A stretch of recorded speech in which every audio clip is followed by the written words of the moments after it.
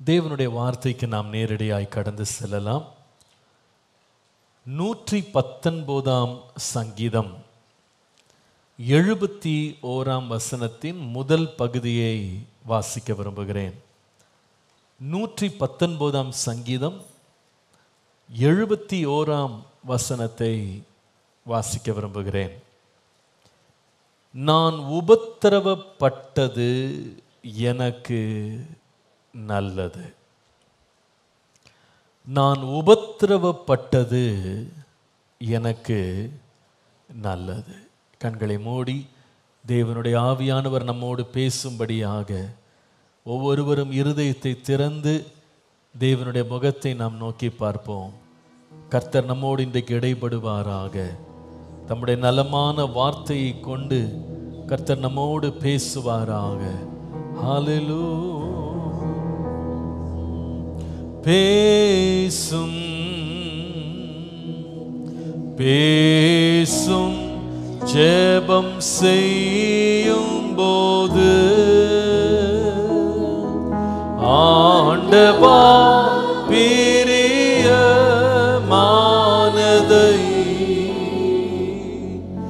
இப்போ காட்டும் செய்ய ஆயத்தம். ஆண்டவா பிரியமானதை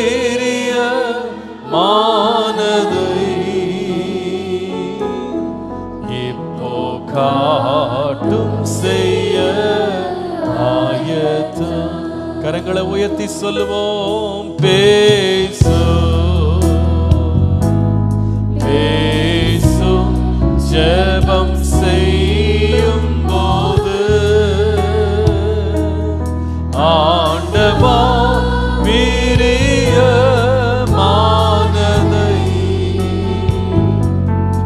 இப்போ காட்டும் செய்ய ஆயத்தம். ஆண்டவா பிரியமானதை ஹல்லேலூயா இப்போ காட்டும் செய்ய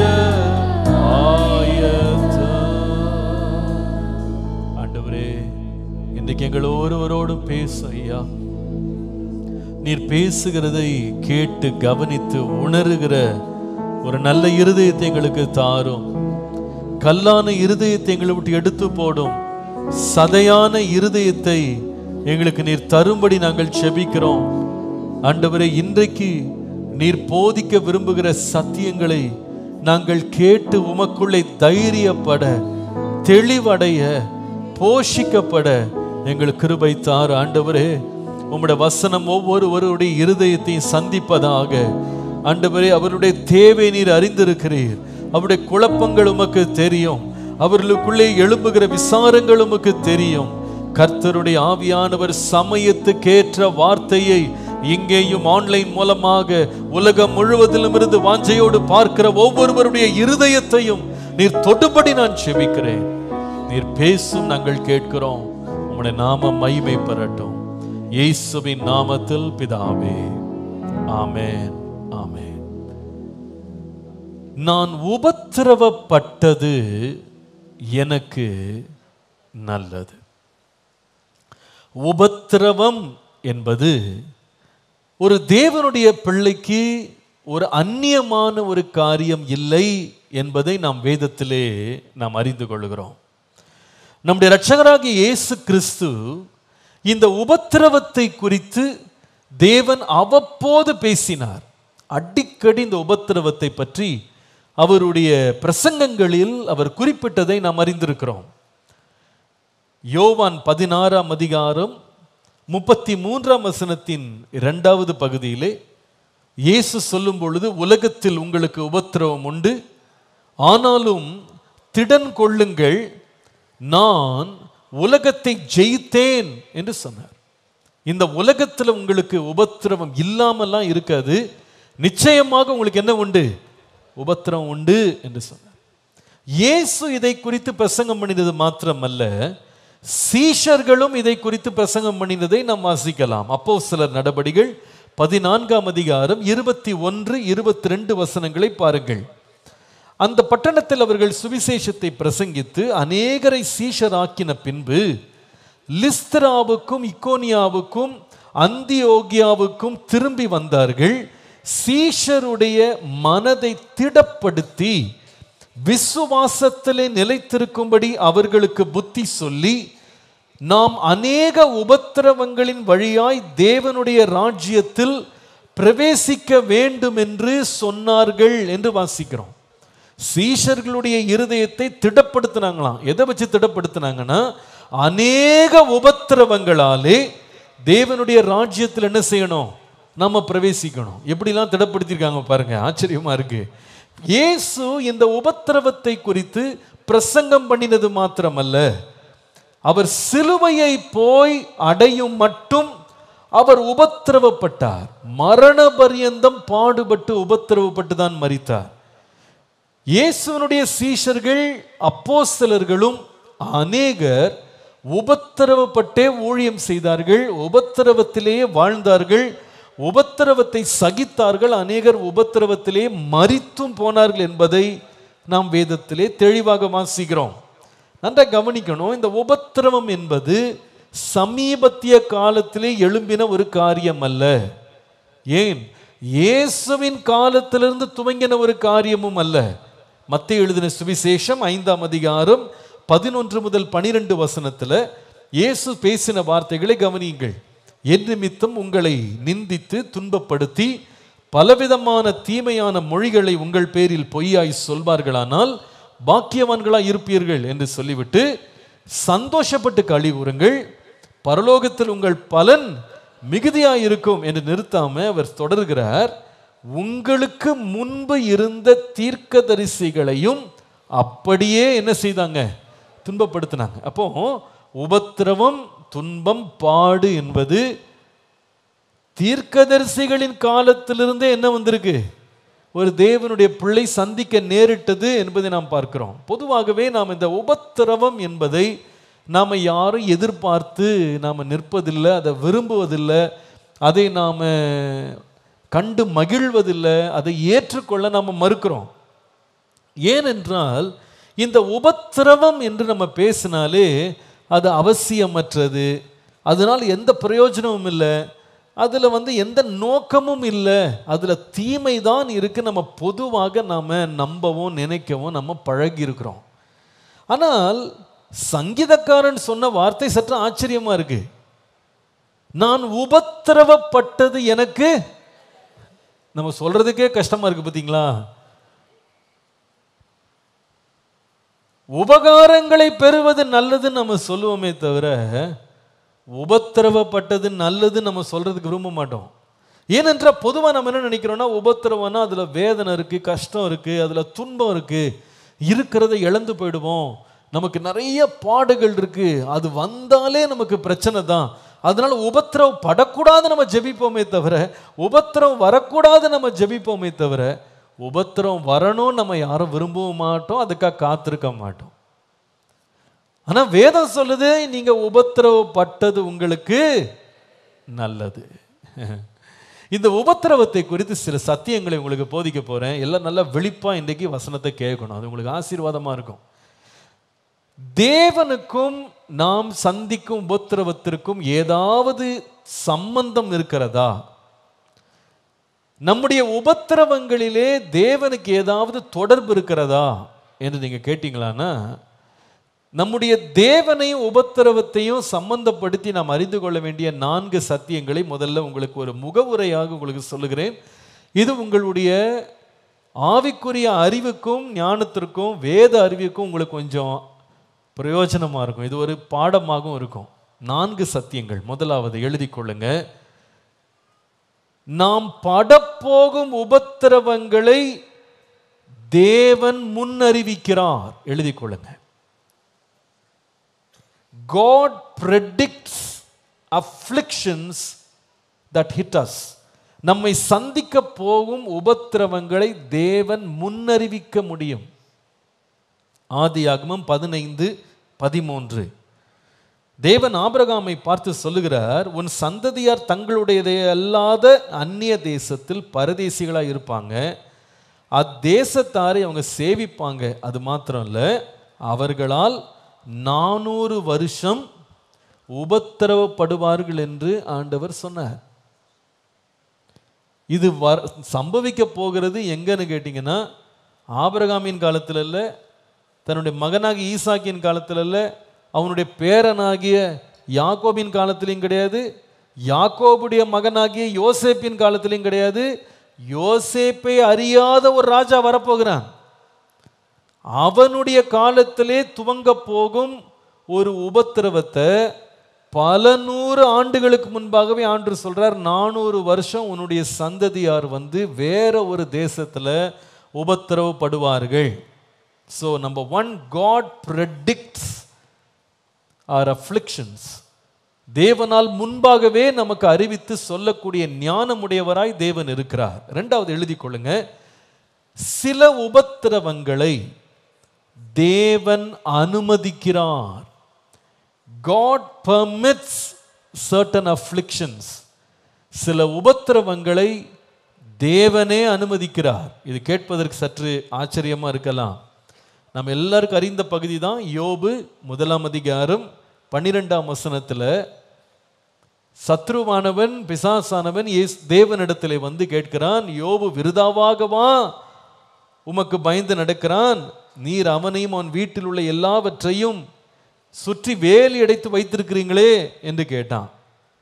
அவன் கைகளை ஆசீர்வதித்து வைத்திருக்கிறீங்க, அவனுடைய சம்பத்து தேசத்தில் பெருகி இருக்கிறது, உம்முடைய கையை மட்டும் 11ஆம் வசனத்தில் அவனுக்கு விரோதமாக நீட்டி அவனுக்கு உண்ணானது எல்லாவற்றையும் நீங்கள் தொடுவீர்களானால் அப்பொழுது அவன் உமக்கு முகத்துக்கு எதிரில் உம்மை தூஷிக்கிறானா இல்லையான்னு பாருங்கன்னு சொன்ன உடனே 12ஆம் வசனம் ரொம்ப ஆச்சரியமா இருக்கு. கர்த்தர் சாத்தானை நோக்கி, இதோ அவனுக்கு உண்டானவைகளை எல்லாம் உன் கையில் இருக்கிறது, அவன் மேல் மாத்திரம் உன் கையை நீட்டாத, மற்றது எல்லாத்தையும் நீ என்ன வேணா செய்கின்றாரு.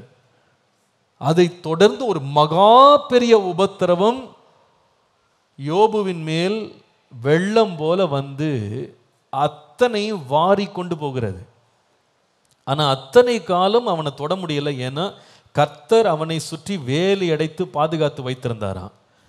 ஆனா பிசாசு கொடுத்த இந்த சவாலுக்கு தேவன் என்ன செய்யறாருன்னா, வேலியை எடுத்துட்டு யோபுவை மட்டும் சுற்றி வேலி அடைச்சிட்டு மற்ற எல்லாத்தையும் நீ பார்த்துக்கொன்றார். அந்த உபத்திரவத்தை கர்த்தரே அனுமதிக்கிறார். இந்த உபத்திரவம் முடிந்த பிறகு அவன் இன்னும் தேவனை தூஷிக்கலன்ன உடனே இப்பொழுது சாத்தான் வந்து சொல்றான், சும்மாவா அவன் உண்மை தூஷிக்காம இருக்கிறான், அவன் உடம்பை தொட்டு பாருங்க, மாம்சத்தை தொட்டு பாருங்க, அவன் தோலை தொட்டு பாருங்க, உண்மை தூஷிப்பான். உடனே கர்த்தர் சொல்றாரு, நீங்கள் 2ஆம் அதிகாரம் 6ஆம் வசனத்துல கர்த்தர் சாத்தானை நோக்கி சொன்னார், இதோ அவன் உன் கையில் இருக்கிறான், ஆனாலும் அவன் பிராணனை மட்டும் தப்ப விடு, அவன் உயிரை மட்டும் ஒன்றும் பண்ணிட முடியாது, உயிரை மட்டும் தப்ப விட்டு மற்ற என்ன வேணா செய், அவ்வளவுதான். உடனே 7ஆம் வசனத்தில் வாசிக்கிறோம், யோபுவின் உள்ளங்கால் தொடங்கி அவன் உச்சந்தலை மட்டும் கொடிய பருக்களால் அவன் வாதிக்கப்பட்டான். உபத்திரவத்தை தேவன் அனுமதிக்கிறார். இது உங்களுக்கு கேட்கறதுக்கு ஆச்சரியமா இருக்கலாம். நம்ம பொதுவாக உபத்திரவப்படுத்துகிறவன் பிசாசுன்னு தான் நினைக்கிறோம். ஆனால் கர்த்தரே உபத்திரவத்தை அனுமதிக்க வல்லவர். 3வது இன்னும் சொல்றேன், இது கொஞ்சம் இன்னும் வேதனையா இருக்கும். தேவனே சில உபத்திரவங்களை தேவன் கட்டவிழ்க்கிறார். தேவனே சில சந்தர்ப்பங்களில் நம்மை உபத்திரவப்படுத்துகிறார். சார் எப்படி பாஸ்டர் அப்படின்னு நீங்க யோசிப்பீங்க. ஆனால் இதோட சத்தியத்தை நீங்க அறிந்து கொள்ளணும். God himself performs certain afflictions. சில உபத்திரவங்களை தேவனே முன்னின்று நடத்துகிறார். சரி, ஏசாயா 53 9ஆம் வசனத்தின் 2ஆம் பகுதியிலிருந்து 10ஆம் வசனத்தின் முதல் பகுதி வரைக்கும் வாசிங்க. அவர் கொடுமை செய்யவில்லை, இயேசுவை பற்றி எழுதியிருக்கிறார். அவர் கொடுமை செய்யவில்லை, அவர் வாயில் வஞ்சனை இருந்ததும் இல்லை. 10ஆம் வசனத்தில் கர்த்தரோ அவரை நொறுக்க சித்தமாகி அவரை பாடுகளுக்கு உட்படுத்தினார். இவர் என் நேசகுமாரன் சொன்னாரு, இவர் மேல் நான் பிரியமா இருக்கிறேன்னு சொன்னாரு. அதே பிதாவானவர் இயேசுவை நொறுக்க சித்தமாகி அவரை பாடுகளுக்கு உட்படுத்தினாராம். அவரே ஆர்கெஸ்ட்ரேட் பண்ணி அவரே பெர்ஃபார்ம் பண்றார். ஆச்சரியமா இருக்குது. நிறைய வசனங்கள் நான் கொடுக்க முடியும். தம்மை நேசிக்கிற எவனையும் கர்த்தர் சிட்சிக்கிறார் என்று போட்டிருக்கு. அவரே பனிஷ் பண்றாராம். ஆச்சரியமா இருக்குது. நான்காவது, இன்னும் கொஞ்சம் உங்களை கொஞ்சம் பயமுறுத்திட்டு தான் அப்புறமா திருப்பி செய்திக்குள்ள வரணும்னு இருக்கேன். என்ன முதலாவது சொன்னேன், கர்த்தர் வரப்போகும் உபத்திரவங்களை முன்னறிவிக்கிறார். He predicts. இரண்டாவது, உபத்திரவங்களை அவர் அனுமதிக்கிறார். He permits afflictions. மூன்றாவது, உபத்திரவங்களை அவரே நடத்துகிறார். He performs. நம்ம நிறைய வேளையில தேவரீர் நீர் சகலமும் செய்ய வல்லவர்னு பாடிடுறோம். அந்த சகலமும் செய்ய வல்லவர்னா கொடுக்கவும் முடியும், எடுக்கவும் முடியும், காயம் கட்டவும் முடியும், அடிக்கவும் முடியும், காயப்படுத்தவும் அவரால் முடியும். எல்லாத்தையும் அவர் செய்ய வல்லவர். அதை மறந்துடாதீங்க. சகலமும் செய்து முடிக்கிற ஆற்றல் உள்ளவர். நான்காவது ஒரு முக்கியமான சத்தியம், நம்முடைய உபத்திரவங்களை நீடிக்க பண்ணவும் தேவன் வல்லவர். God prolongs our afflictions. நம்முடைய உபத்திரவங்கள் நீண்டு கொண்டு போகவும் அவர் சில வேளை அனுமதிக்கிறார். God prolongs our afflictions. 2 கொரிந்தியர் 12ஆம் அதிகாரம் 7 முதல் 9 வசனங்கள்ல அப்போஸ்தலனாகிய பவுலுடைய சரீரத்திலே மாம்சத்திலே ஒரு முள் கொடுக்கப்பட்டது என்று வாசிக்கிறோம். அந்த முள் தன்னை விட்டு போக வேண்டும் என்று சொல்லி பவுல் 3 முறை தேவனிடத்திலே ஜெபம் பண்ணினாராம். ஆனால் ஜெபம் பண்ணியும் ஜெபத்திற்கு என்ன பதில் வந்ததுன்னா, முள்ளு வெளியே போகல, உன் பலவீனத்திலே என் பலன் பூரணமாய் விளங்கும், என் கிருபை உனக்கு போதும் என்று பதில் வந்தது. இப்போ சொல்றாரு, பலவீனம் போகல, பலவீனம் அங்கே தான் இருக்கு. ஆகவே இந்த பலவீனத்தை குறித்தே இப்போ மேன்மைப்படுத்துறேன், மேன்மை பாராட்டுறேன். அப்போ அந்த பலவீனம் தொடர்ந்துகிட்டே போகுது. இவர் ஜோமணி பார்க்கிறார், 3 முறை ஜபிக்கிறார், கர்த்தர் எப்படி ஆகிலும் அந்த ஒரு முள்ளை எடுத்துடணும்னா அதை அப்படியே நீட்டிச்சுட்டே போறாரு. எவ்வளவு தூரம், எவ்வளவு காலம் இது நீடித்து போனதுன்னு தெரியல, எவ்வளவு காலம் இந்த கிருபை தொடர்ந்து வந்ததுன்னு தெரியல. ஆனால் கர்த்தரே என்ன பண்றாருன்னா, அந்த உபத்திரவத்தின் நாட்களை என்ன பண்றாரு, அப்படியே நீட்டிக்கிறாரு. எல்லாரும் கொஞ்சம் பயந்துருப்பீங்கன்னு நினைக்கிறேன். என்ன இது பாஸ்டர், சாத்தான் தான் உபத்திரவம் கொடுக்குறான், சாத்தான் தான் உபத்திரவத்தை நீட்டிக்கிறான், சாத்தான் தான் இதை பண்றான்னு நாங்கள் நினைச்சிட்டு இருந்தோம், இது பார்த்தா எல்லாமே கர்த்தர் தான் பண்றாரா? எல்லாம் கர்த்தர் செய்கிறார் நான் சொல்லலை, ஆனால் தேவன் அதையும் செய்கிறார்ன்றது மறந்துடக்கூடாது. இப்போ என்ன கேள்வி என்று சொன்னா, கர்த்தர் உபத்திரவத்தை முன்னறிவித்து, உபத்திரவத்தை அனுமதித்து, உபத்திரவத்தை அவரே கொடுத்து, உபத்திரவத்தை நீட்டிக்கவும் பண்றாரு. இவ்வளவும் செஞ்ச பிறகு சங்கீதக்காரன் சொல்றாரு, நான் உபத்திரவப்பட்டது, சொல்லுங்க சத்தமா, நல்லது அப்படின்றார். எப்படிங்க நல்லா இருக்க முடியும்? ஒரு உபத்திரவப்படுத்துறது நல்லதா? உபத்திரம் அனுபவிக்கிறது நல்லதா? கர்த்தரே அந்த உபத்திரவத்தை நம்ம கொடுக்கும் போது, அதை நீட்டிக்கும் போது நல்லதா? இதுல தான் நம்ம தேவனை அதிகமாக அறிந்து விசுவாசிக்கணுன்றது என்னுடைய தனிப்பட்ட ஆழமான கருத்து. ரொம்ப அதிகமாக அவரை விசுவாசிக்கணும். ஏன் தெரியுமா? பிரசங்கியின் புஸ்தகம் 3ஆம் அதிகாரம் 11ஆம் வசனம் சொல்லுகிறது, அவர் சகலத்தையும் அதினதின் காலத்திலே நேர்த்தியாக செய்திருக்கிறார். எல்லாத்தையும், அது எல்லாத்தையும் சொல்லும்போது நன்மையும் சரி தீமையும் சரி எல்லாவற்றையும் அவர் ரொம்ப நேர்த்தியாக அழகாக தான் செய்வார். இந்த உபத்திரவங்கள் கூட நம்ம வாழ்க்கையில் நன்மையாக முடிய பண்ண தேவன் வல்லவர். சில வேளையில் சில உபத்திரவங்களை நேரடியாக பார்க்கும்போது இதில் என்ன நன்மை இருக்குது, இதில் என்ன நல்லதாக இருக்குது அப்படின்றத நம்மளால் பார்க்க முடியாது. சிலதை நம்ம அறிந்து கொள்ள முடியாது. அதையெல்லாம் அறிந்து கொள்வதற்கு சிலதெல்லாம் ரொம்ப ரொம்ப கடினம். ஏனென்றால் ஏசாயா 55:9 சொல்லுகிறது, நம்முடைய வழிகளை பார்க்கிலும் வானம் உயர்ந்திருக்கிற அளவுக்கு அவருடைய வழிகள் உயர்ந்திருக்கிறது என்று பார்க்கிறோம். நம்மளால புரிந்து கொள்ளவே முடியாது. we cannot comprehend the purpose behind our problems. நம்மளால் அதை புரிந்து கொள்ளவே முடியாது. நம்முடைய ஞானத்திற்கு அது எட்டவே எட்டாது. சில காரியங்களை வெளிப்படுத்தல் 10:4 சில ரகசியங்களை தேவன் கடைசி நாள் வரைக்கும் தேவன் மறைத்தே வைத்திருக்கிறார். அது நமக்கு பரம ரகசியம்தான். பரலோகத்தை போய் தேவனுடைய சமூகத்தை போய் எட்டுற வரைக்கும் இந்த பாடுகளினுடைய ரகசியம் என்ன அப்படின்றதை ஆண்டவர் நமக்கு சொல்ல போகிறதே இல்லை. நிச்சயமா சொல்ல போறதில்லை. நிறைய வேளையில் இந்த மாதிரி பாதையில் போகும்போது இதான் நமக்கு இருக்கிற பிரச்சனைகள். சில வேளையில் நமக்கு புரியலை, சில தடவை ஆண்டவர் சொல்லவும் மாட்டேங்கிறாரு. சொல்லியாது இருந்தா நம்ம விளையிக்கோன்னு நம்ம நினைக்கிறோம், ஆனால் நமக்கு வழங்காது. உதாரணமாக ஒரு பிள்ளையை நீங்கள் ஸ்கூலில் சேர்க்கும்போது அந்த பிள்ளை அதை அந்த ஸ்கூலில் சேர்றதை எப்படி பார்க்குது? உபத்திரவமாக தான் பார்க்குது. முதல் நாள் போய் ஸ்கூலில் சேர்ந்த உடனே உள்ளே பார்த்தீங்கன்னா ஜூ மாதிரி இருக்கும். எல்லாம் ஒவ்வொரு பக்கம் அழுவும், கத்தும், கூச்சல் போடும், பயங்கர பிரச்சனையாக இருக்கு. வீட்டுக்கு கூட்டு போ அப்படின்னு. போன வாரம் ஒரு ஸ்கூலுக்கு போயிருக்கேன். அந்த ஸ்கூலில் ஒரு பையன் 4வது படிக்கிறான் போல இருக்கு. இவ்வளோ பெருசாக இருக்கான். அவங்க அப்பா காலை கேட்லேயே கட்டி பிடிச்சிக்கிட்டான், விட மாட்டேங்கிறான். அழுறான், அப்படி அழுகிறான்.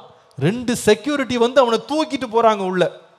நான் நினச்சிக்கிட்டேன், இந்த வயசில் கூட இவனுக்கு என்ன பண்ணல, எதுக்கு படிக்கிறோன்னே புரியாமல் இருக்கிறானே. அவன் கிட்டத்தட்ட ஒரு 8-9 வயசு இருப்பாங்க. நான் சொல்கிறது மிகைப்படுத்தி சொல்ல, எனக்கு ஆச்சரியமாக இருந்தது. ஸ்கூல் ஆரம்பித்து 4-5 மாதம் என்ன பிரச்சனையை ஸ்கூலில் சந்திக்கிறானோ தெரியல. அப்பா காலை பிடிச்சிக்கிட்டான், விட மாட்டேங்கிறான். அப்புறமா செக்யூரிட்டி வந்து தூக்கிட்டு போகிறாங்க. அப்போது ஒரு ப்ரீகேஜி பிள்ளையினுடைய நிலைமை என்னன்னு யோசித்து பாருங்கள். எல்கேஜி பிள்ளை, நீங்கள் அந்த பிள்ளையை உட்கார வச்சு இவ்வாறு நீ படிப்பதினாலே உனக்கு நடக்க போகும் நன்மைகள் என்ன அப்படின்னு நீங்கள் ப்ரெசன்டேஷன் போட்டு காட்டினா அதுக்கு ஏதாவது புரியுமா?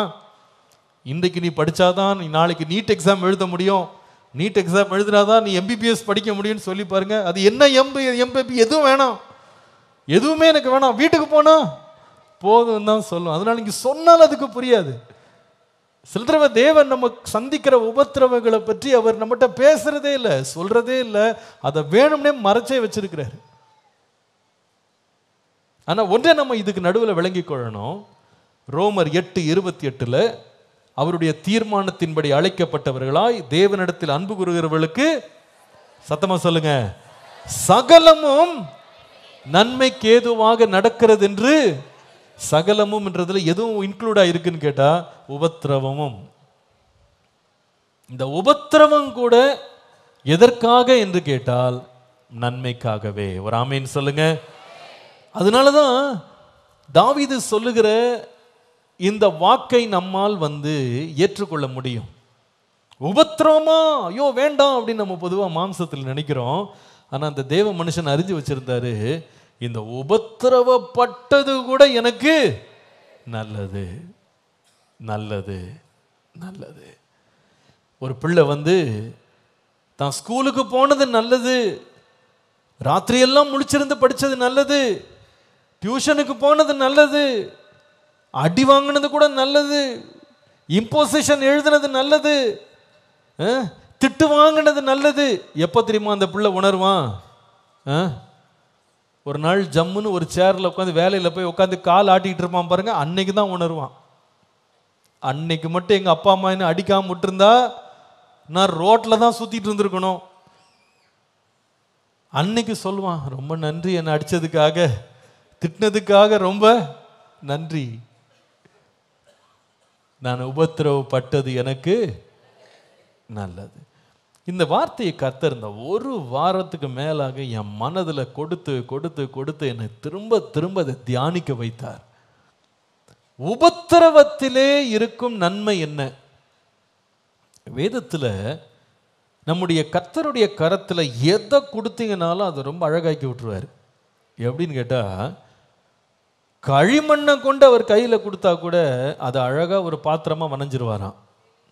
என்ன, புழுதியில் கிடக்கிறவனை கூட அவர் கரம் பட்டுச்சுன்னா அவனை பிரபுக்களோடு உட்கார வச்சிருவாராம். குப்பையில் கிடக்கிறவனை பார்த்துட்டா அவனை ராஜாக்களோடு உட்கார வைப்பார் நம்முடைய தேவன். விசுவாசிக்கிறீங்களா? 5 அப்போ 2 மீன் தான், ஒரு சிறு பிள்ளையின் உணவு. அதை போய் அவர் கையில் கொடுத்தா அவர் கை வச்சு அப்படி தொட்டு ஆசீர்வச்சார்னா 5000 புருஷர் சாப்பிட்டு திருப்தியாகி மீதி 12 கூடை நிறைய அப்பத்தையும் மீனையும் எடுக்கிற அளவுக்கு, மீதியாக கொண்டு வர்ற அளவுக்கு நம்முடைய தேவனால் சகலவற்றை செய்ய முடியும். 6 கற்சாடிகளிலே வெறும் கை கழுவுற தண்ணீரை கொண்டு போய், கால் கழுவுற தண்ணீரை கொண்டு போய் ஊற்ற சொன்னா கூட அந்த தண்ணீரையும் மிக ருசியான திராட்சரசமாய் மாற்ற தேவன் வல்லவர். அல்லேலூயா. எலும்புகளின் பள்ளத்தாக்குல கொண்டு போய் இதெல்லாம் உயிர் பெறாதுன்னு சொன்னா அவருடைய ஆவி இறங்கினா அதையே தேவன் ஒரு பெரிய சேனையாய் நிறுத்த வல்லவர். அல்லேலூயா. அதனால நீங்க நினைக்காதீங்க நம்ம வாழ்க்கையில பெர்ஃபெக்டான பகுதிகள், நம்ம வாழ்க்கையில எல்லாம் சீரும் சிறப்புமாக நேர்த்தியா இருக்கிற பகுதிகளை வைத்துதான் கர்த்தர் நன்மையானதை கொண்டு வருவாருன்னு நீங்க நினைக்காதீங்க.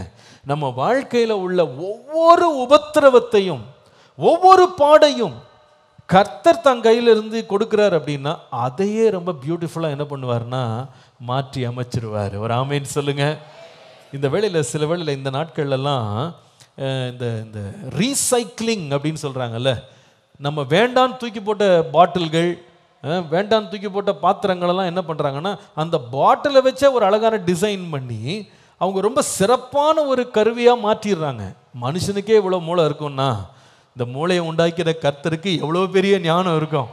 நம்முடைய உபத்திரவங்கள், பாடுகள், பிரச்சனைகள், நம்ம வேதனைகளை அவர் கை பற்றுச்சுன்னா போதும், அந்த வேதனையவே தேவன் சிறப்பான ஒரு முடிவுக்கு நேராக நடத்தி செல்ல தேவன் வல்லவர். ஒரு ஆமேன் சொல்லுங்க. அல்லேலூயா. நம்முடைய தவறுகள், நம்ம வாழ்க்கையில வருகிற தாறுமாறுகள் கூட அவர் கைப்பட்டுச்சுன்னா அதை மிக நேர்த்தியாக சிறப்பாக மாற்ற தேவன் வல்லவராக இருக்கிறார். கர்த்தருடைய நாமம் மகிமைப்படுவதாக. இன்றைக்கு நம்முடைய வாழ்க்கையை உபத்திரவத்தின் பாதையிலே நம்மை நடத்தி அதிலிருந்து தேவன் கொடுக்கக்கூடிய சில நன்மைகளை உங்களுக்கு நான் இன்றைக்கு வேதத்தில் சுட்டி காட்ட விரும்புகிறேன். 3 காரியங்கள். நம்பர் 1, முதலாவது லூக்கா எழுதின சுவிசேஷம் 14ஆம் அதிகாரம் 15ஆம் அதிகாரம் 14ஆம் வசனம் 15-14. இளைய குமாரனை பற்றி அங்கே சொல்லப்பட்டிருக்கிறது. எல்லாவற்றையும் அவன் செலவழித்த பின்பு அந்த தேசத்தில் கொடிய பஞ்சம் உண்டாயிற்று. அப்பொழுது அவன் குறைவுபடத் தொடங்கி அந்த தேசத்தின் குடிகளில் ஒருவனிடத்தில் போய் ஒட்டி கொண்டான். 16ஆம் வசனம், பன்றிகள் தின்கிற தவிட்டினால் தன் வயிற்றை நிரப்ப ஆசையாயிருந்தான், ஒருவனும் அதை அவனுக்கு கொடுக்கவில்லை. இந்த இளைய குமாரனுடைய லைஃப்பை நீங்க பார்ப்பீங்களான்னா அவன் வாழ்க்கையில் ஆசீர்வாதம் பெறாத ஒரு வாழ்க்கை அவனது கிடையாது. அப்பாவிடத்துல போய் உம்முடைய ஆஸ்தியில் என்னுடைய பங்கை கொடுங்கன்னு சொன்ன உடனே 2 பங்கு போட்டு ஆஸ்திகளை கொண்டு கொடுத்துட்டாரு. இதை எல்லாமே எடுத்துட்டு நண்பர்களோடு போய் தூர தேசத்தில் ஒரு இன்பமான வாழ்க்கையை அவன் துவக்குகிறான். வாழ்க்கையில் எந்த பிரச்சனையுமே இல்லை, நல்லா போயிட்டுருக்கு. பணம் எல்லாம் செலவாகுது, நல்ல பாவம் செய்கிறதுக்கு நல்ல ஒரு விடுதலை இருக்குது. எல்லாத்தையும் அனுபவிச்சுக்கிட்டே இருக்கும்போது அவனுக்குன்னு தனிப்பட்ட ஒரு பிரச்சனை வரல, ஆனால் தேசத்தில் என்ன வந்தது? கொடிய பஞ்சம் வந்தது. இந்த தேசத்தின் பஞ்சத்தில் அவனுடைய தகப்பன் பாதிக்கப்படலை, அவனுடைய வேலைக்காரர் பாதிக்கப்படலை, இவன் வேலைக்கு போய் சேர்ந்த எஜமானும் பாதிக்கப்பட்ட மாதிரி தெரியல. பாதிக்கப்பட்டது இவன் ஒருத்தன் தான். ஏன் தெரியுமா? அந்த பஞ்சம் எப்போ வந்ததுன்னு கேட்டால், அவன் நிறைய காசு வச்சிருக்கும் போது, ஆஸ்தியெல்லாம் கையில் வச்சிருக்கும் போது பஞ்சம் வந்திருந்தா எப்படி ஆகிலும் அந்த பஞ்சத்தை அவன் சமாளிச்சிருப்பான். ஏன்னா பஞ்ச காலத்தில் யார் பிழைப்பாங்கன்னு கேட்டால், யார்கிட்ட நிறைய காசு இருக்கோ அவன் பிழைப்பான். ஆனால் இவன் வாழ்க்கையில் வந்த பிரச்சனை நீங்கள் பார்த்தீங்கன்னா, என்னைக்கு அவன் வாழ்க்கையில் பணம் இல்லைன்னு ஒரு பிரச்சனை ஏற்கனவே உருவாகிட்டு இருக்கும்போது இதை விட ஒரு கொடிய பிரச்சனை அவனை சந்திச்சு. இது எப்படின்னா 2 ட்ரெயின் ஒன்றா மோதுற மாதிரி, தப்பிக்க வழியே கிடையாது. இந்த 2 ட்ரெயினுக்குமே பிரேக் இல்லைன்னு வச்சுக்கிடுங்க, எப்படி இருக்கும்? அதான் அன்னைக்கு நடந்தது. இவனுக்கும் காசு தட்டுப்பாடு, இருக்கிற இடத்துல ஏதாவது வேலையை தேடி பிழைக்கலாம் அப்படின்னு நினைக்கும் போது பஞ்சம் வந்து இறங்குது. அவ்வளவுதான். வயல்வெளியில் எங்கேயுமே வேலை கிடைக்கல, எந்த உழவு வேலையும் கிடைக்கல. எங்க தான் வேலை கிடைக்குதுன்னா, இருக்கிற பன்னியை காப்பாத்துறதுக்கு பன்னி மேய்க்கிறியா அப்படின்னு கேட்குறாங்க. இந்த நேரம் பார்த்து பன்றிக்கு தவிடு வருது பாருங்க, அதுவே ரேஷன்ல வந்துட்டு இருக்கு. அதை சாப்பிட இவன் போனா அதை சாப்பிட விட மாட்டேன்றானா. இங்கிலீஷ்ல சொல்லுவாங்க த பெர்ஃபெக்ட் ஸ்டார்ம்னு சொல்லுவாங்க. த பெர்ஃபெக்ட் ஸ்டார்ம், அதாவது இந்த புயல் எப்படிப்பட்ட புயல்னு கேட்டால் தப்பிக்கவே முடியாது. அதை போல உச்ச கட்டத்துக்கு பிரச்சனைகள் எதிர்கொண்டு வந்து நிற்குது. இவன் கொஞ்சம் கூட எதிர்பார்க்கல. ஒருவேளை இப்படிப்பட்ட பஞ்சம் வரப்போகிறது என்று அவன் முன்னாலேயே அறிஞ்சிருந்தான்னா வீட்டை விட்டு போயிருக்க மாட்டான். பஞ்சகாலம்லாம் முடிஞ்ச பிறகு வந்திருப்பான் வெளியே. ஆனால் தெரியலை. கப்பல் ஓட்டிகளும் சரி, விமானத்தில் போகும்போதுன்னு சரி, கிளம்பும் போதே என்ன பண்ணுவாங்கன்னா வெதர் ரிப்போர்ட்ஸ் எல்லாம் படிப்பாங்க. கால சூழ்நிலை எப்படி இருக்குன்னு பார்ப்பாங்க. அந்த காலத்தில் அவங்க போகிற பாதையில் ஏதாவது புயலோ சீற்றமோ மழையோ இருந்தால் அவங்க என்ன பண்ணுவாங்கன்னா பாதையே வேற மாதிரி அமைச்சிருவாங்க. ஃப்ளைட்ஸ் எல்லாம் பார்த்தீங்கன்னா அவங்க இறங்க போகிற விமான தளத்தில், அவங்க ஓடுதளத்தில் ஏதாவது மழை இருக்குன்னு சொன்னால் கிளம்பவே மாட்டாங்க. ஏன்னா அவங்களுக்கு தெரியும் அந்த இடத்துல இறங்க முடியாது, முன்னாலேயே தவிர்த்துருவாங்க. அப்படி தவிர்க்கிறதுக்கும் இவனால முடியல. கொஞ்சம் கூட எதிர்பாராத விதமாக ஒரு உபத்திரவம் எழும்புது. ஒன்றும் மறந்துடாதீங்க, இந்த பஞ்சம் போன்ற இயற்கை சீற்றங்களை ஆளுகை செய்கிறவர் கர்த்தர்ன்றதை மறந்துடாதீங்க. அவர்தான் நிலத்தை விளையச் செய்கிறார், தேசத்துக்கு சேமத்தை கொடுக்கிறாரு. அதே வேளையில தேசத்தின் மேல கொடிய பஞ்சங்களை அனுப்பவும் தேவன் வல்லவர். இதை நீங்கள் உபாகமத்தில் தெளிவாக படிக்கலாம். நீ என்னுடைய வசனத்தை கேட்டு என்னுடைய வார்த்தையின்படி நீ செய்தால் நீ நல்லா செழிச்சிருப்ப, அல்லது பூமி தன் பலனை கொடுக்காதுன்னு ஆண்டு சொன்னார். தேசம் உன் நிமித்தமாக சபிக்கப்பட்டிருக்கும், நீ விதைப்பன்னு அறுக்க மாட்ட, பஞ்சத்தினால் நீ கஷ்டப்படுவ அப்படின்னு கர்த்தரே சொல்றாரு. அப்போ இந்த உபத்திரவத்தை இவனுடைய வாழ்க்கையில் அவங்க அப்பா கொண்டு வரல, அவனுடைய அரசாங்கம் கொண்டு வரல. யார் கொண்டு வந்தான்னா கர்த்தரே கொண்டு வர்றார். நான் உங்களுக்கு ஆரம்பத்திலே சொன்னேன், நம்மை உபத்திரவப்படுத்த கர்த்தரால முடியும். உபத்திரவத்திற்கு நேராய் நம்மை நடத்த கர்த்தரால் முடியும். இங்க நடக்குது ஒரு காரியம். அது இவன் வாழ்க்கையில் பாருங்க, இந்த உபத்திரவம் என்னை சந்தித்த உடனே ஒரு மகா பெரிய மாற்றம் அவன் வாழ்க்கையில் உண்டாகுது. ஒரு மகா பெரிய மாற்றம். அப்பாவுடைய பணம் கையில் இருக்கும்போது அவனுக்கு அப்பாவுடைய ஞாபகம் வரல. அப்பாவுடைய பணத்தை செலவழித்து சந்தோஷமா இருக்கும்போது அப்பாவுடைய அன்பு அவனுக்கு ஞாபகம் வரல. அப்பாவுடைய பணத்தை வைத்து நல்ல சம்பரமா சாப்பிடும்போது அப்பாவை பற்றி கொஞ்சம் கூட நினைவு வரல. எப்ப அப்பாவை பத்தி நினைத்தான் தெரியுமா? வயிறுல பசி, வாழ்க்கையில துன்பம். இந்த வசனத்தின் அடுத்த வசனமே 17ஆம் வசனம் சொல்லுகிறது, அவனுக்கு புத்தி தெளிந்து. என்னுடைய தகப்பன் வீட்டிலே வேலைக்காரரும் சம்பரமா சாப்பிட்றாங்களே, நானோ பசியினால் சாகிறேன் என்று சொல்லி அப்பாவையும் அவருடைய வீட்டையும் அவருடைய அன்பையும் அவருடைய இரக்கத்தை பற்றி நினைவை அவனுக்கு கொண்டு வந்ததே என்னன்னு கேட்டால் உபத்திரவம் தான். இந்த உபத்திரவம் வந்த போதாங்க இவனுக்கு நினைவு வந்தது அப்பா வீட்டுக்கு திரும்பி போகணுன்னு. நான் யோசித்து பார்த்தேன், இந்த பஞ்சம் மட்டும் அவன் லைஃப்பில் வரலை, நிச்சயமாகவே அப்பாவை பற்றி யோசிச்சிருக்க மாட்டான், அப்பா வீட்டுக்கு திரும்பி போகிறதையும் நினச்சிருக்க மாட்டான், தன் வாழ்க்கையில் மனம் திரும்பி உடைந்து போன உறவை சீர்படுத்தணும்னு நம்ம என்ன பண்ணியிருக்க மாட்டான், நினச்சிருக்க மாட்டான். இதான் உண்மை. நம்முடைய வாழ்க்கையில் கர்த்தர் சில உபத்திரவங்களை அனுமதிக்கிறார், நம்மை சந்திக்கும்படி அதை முன்னால கொண்டு வர்றார். ஏன் தெரியுமா? அந்த உபத்திரவமே தேவனுடைய அன்பிற்கு நம்மை திரும்ப பண்ண தேவன் அதை பயன்படுத்துகிறார். ஹல்லேலூயா, ஹல்லேலூயா. உபத்திரவம் ஏன் நல்லது தெரியுமாங்க? Because affliction ஆர்கெஸ்ட்ரேட்ஸ் R come back to God.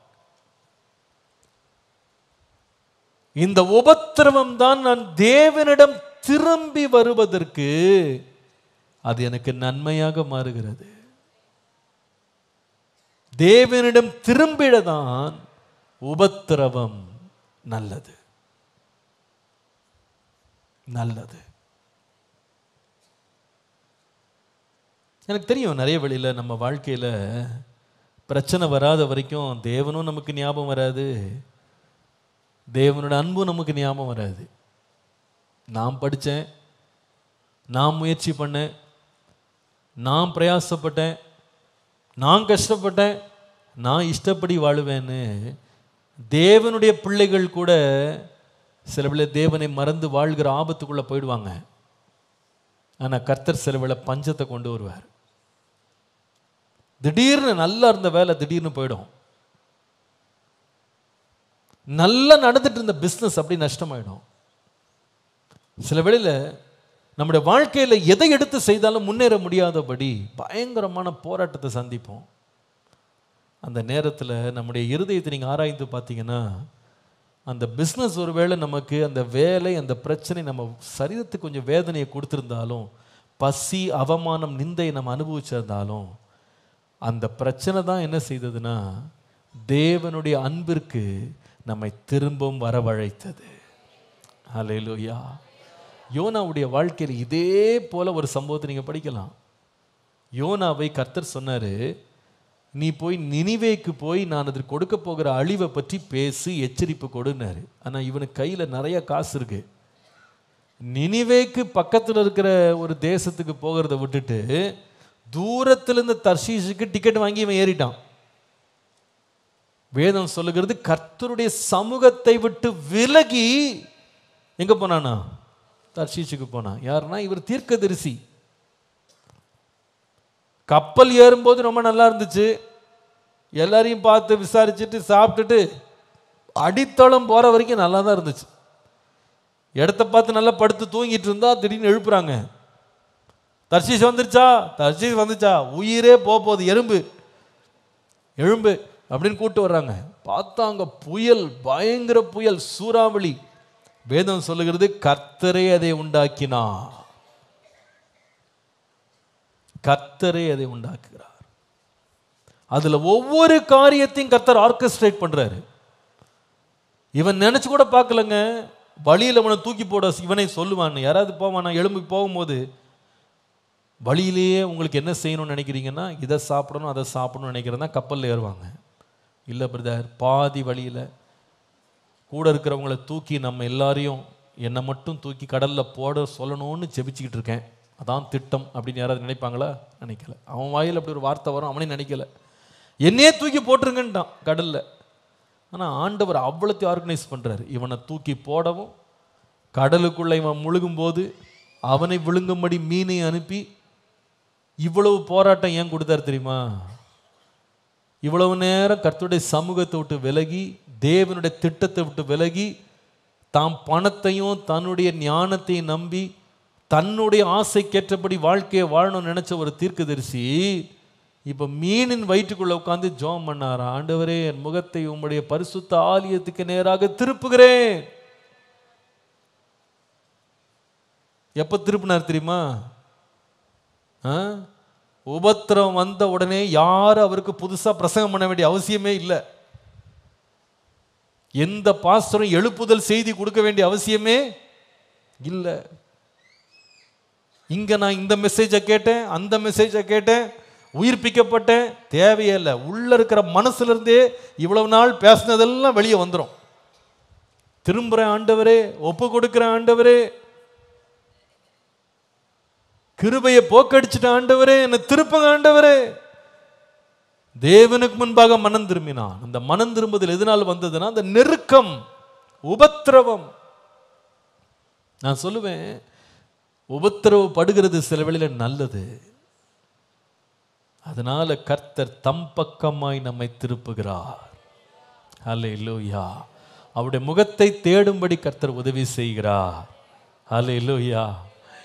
Pastor Sundaram அவர்கள் இவ்விதமாக சொல்வதாக அப்பா சொல்லுவாங்க, அடிக்கடி சொல்லுவாங்க, உனக்கு 1 ரூபா உனக்கு தேவைன்னு இருந்தா உன் கையில் 95 ரூபாய் தான் இருக்கணும்னு சொல்லுவாங்க.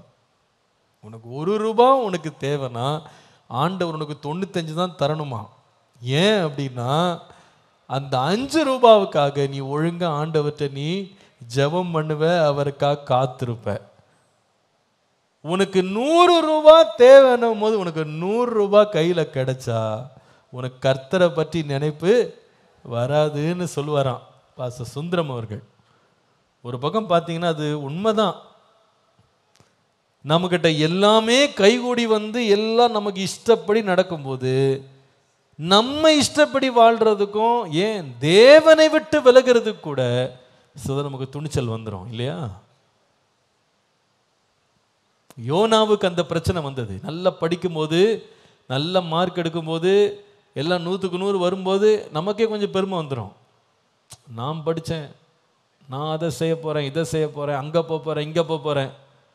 ஆனால் பாஸ் ஆகிறதுக்கே வழியில் வரும்போது ஆண்டவரே என்னை காப்பாத்தையா, உன் சித்தத்தை எனக்கு காட்டுமையா.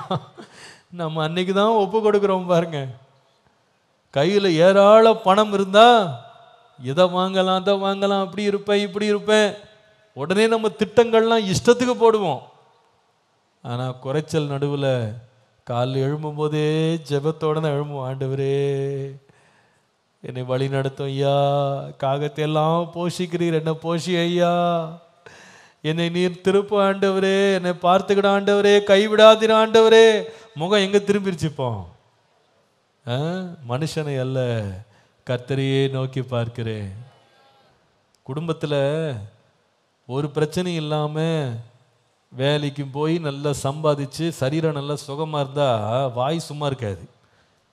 அதுக்கப்புறமா பார்த்தா காலையிலேருந்து சாயங்காலம் வரைக்கும் கணவன் மனைவியை குறை சொல்கிறதும், மனைவி கணவனை குறை சொல்கிறதும், ஒரே போராட்டம் பிரச்சனையாக இருக்கும். ஆனால் வாழ்க்கையில் ஒரு குறைவு, ஒரு பிரச்சனை, ஒரு தாமதம் வந்துச்சுன்னா ஆளே ரொம்ப சுத்திகரிக்கப்பட்டுருவாங்க. உண்மையா இல்லையா? அப்போ பார்த்தீங்கன்னா எழும்பும் போதே ஜெபமும் ஸ்தோத்திரமும். காலை 4 மணிக்கு ஜெபம் இருக்கா, 5 மணிக்கு விசேஷித்த ஜெபம் இருக்கா, எல்லாமே எதற்கு அப்போ ஞாபகம் வருதுன்னு கேட்டால், நம்முடைய வாழ்க்கையில சந்திக்கும் உபத்திரவங்கள் தேவன் அண்டை நம்மை திருப்புவதற்கு தேவன் அந்த உபத்திரவத்தையே நன்மையாக மாற்றுகிறார். ஹல்லேலூயா. நான் சொல்லுவேன், அதுதான் 119:67 சங்கீதம் 119:67 சங்கீதக்காரன் சொல்லுகிறார், நான் உபத்திரவப்படுவதற்கு முன் வழி தப்பி நடந்தேன், இப்பொழுதோ எப்பொழுதோ உபத்திரவப்பட்ட பிறகோ உம்முடைய வார்த்தையை காத்து நடக்கிறேன்.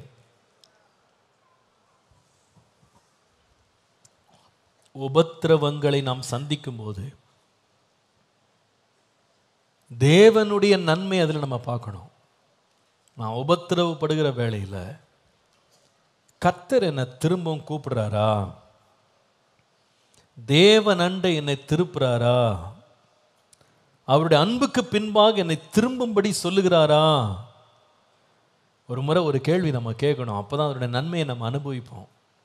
இந்த இளைய குமாரன் பசி வரும்போது நினைவு திரும்பி தன்னுடைய தவறை உணர்ந்து, பரத்திற்கு விரோதமாக, உமக்கு விரோதமாக பாவம் செய்தேன், உம்மிடத்துக்கு திரும்ப வர்றேன்.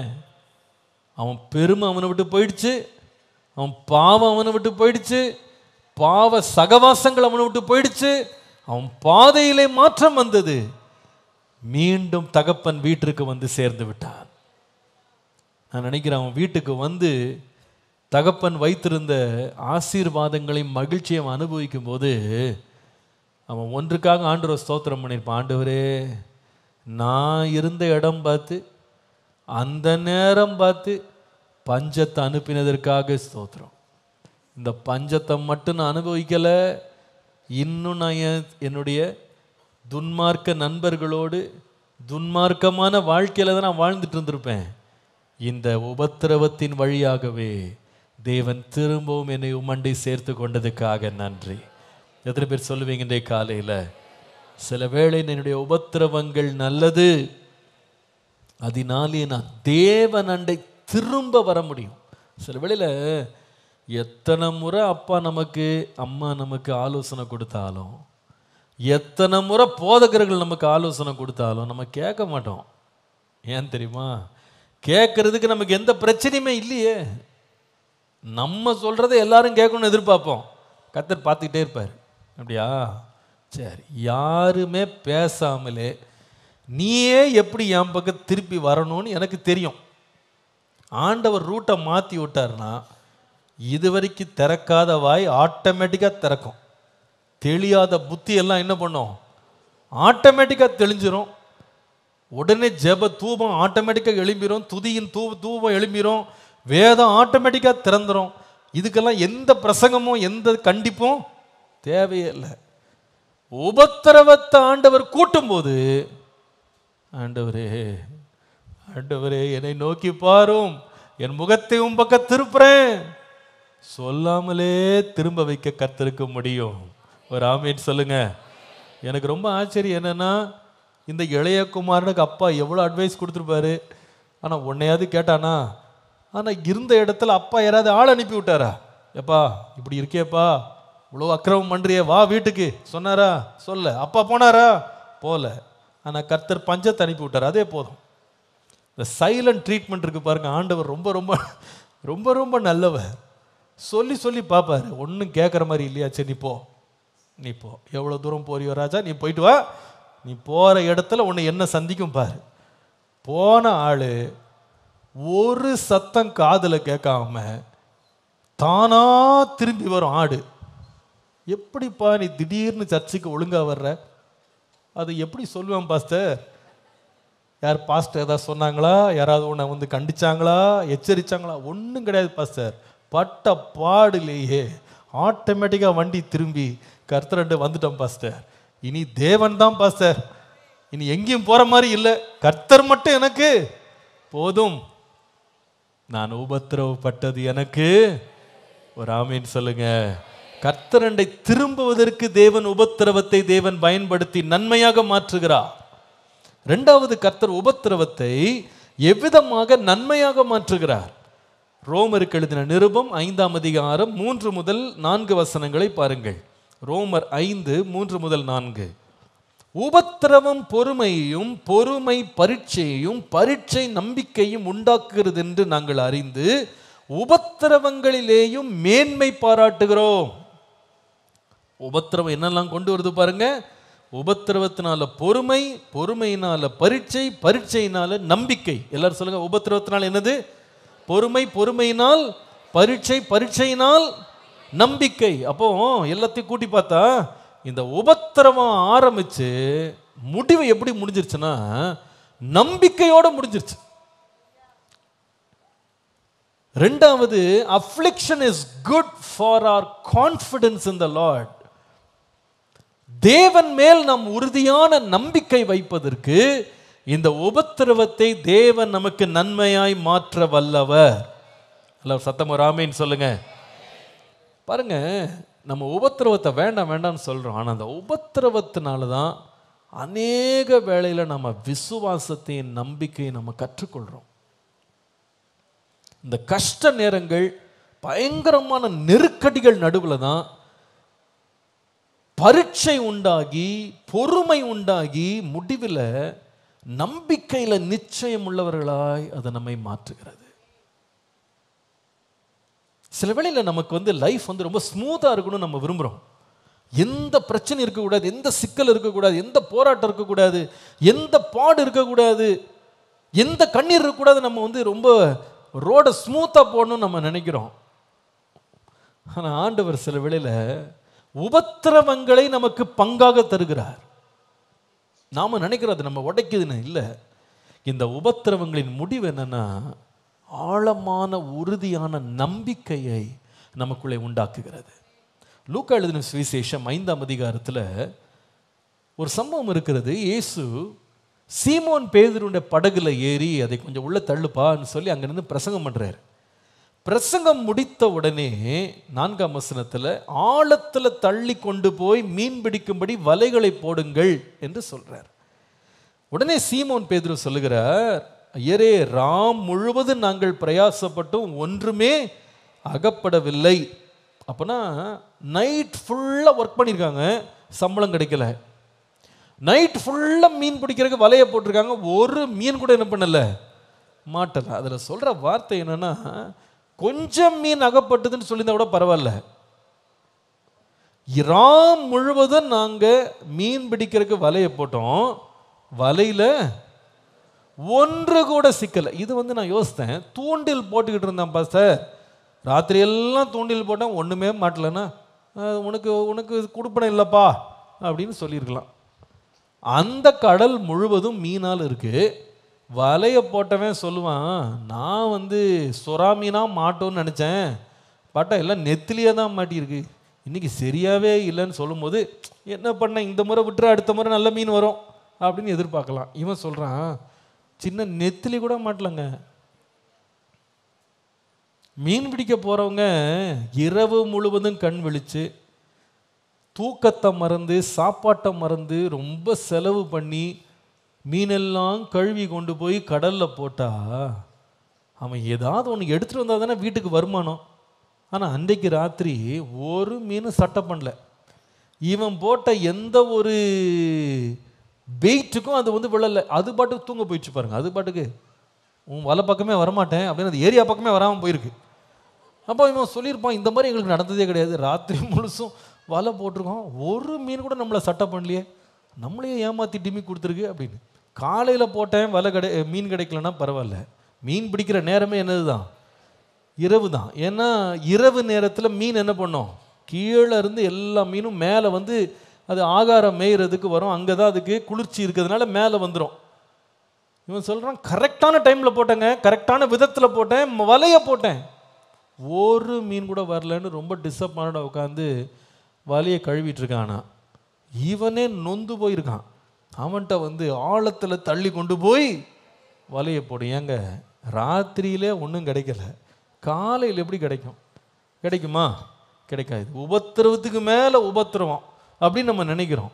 ஆனால் வேதம் சொல்லுது, அப்படிப்பட்ட ஒரு உபத்திரவத்திற்குள்ள இந்த சீஷர்கள் அன்றைக்கு கடந்து போக வேண்டிய ஒரு நேரம் அவங்க வாழ்க்கையில் இருந்தது. அன்றைக்கு யாரும் சாட்சி எழுதி கொடுத்துருக்க மாட்டாங்க. கடந்த வாரம் மீன் பிடிக்க சென்றேன், கர்த்தர் கிருபையினாலே வலையை போட்டேன், ஒரு மீனும் மாட்டவில்லை, அல்லேலூயா அப்படின்னு யாராவது எழுதுவாங்களா?